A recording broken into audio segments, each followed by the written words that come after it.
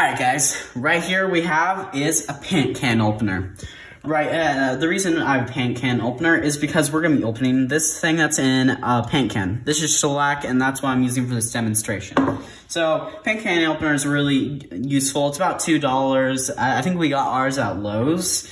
And another useful part is right over here. You can get like bottle caps for like a soda, or if you drink beer, and you can just open that with this side. And I'm going to go ahead and show you how this works. So mostly you lift it up, open here, and you lift up.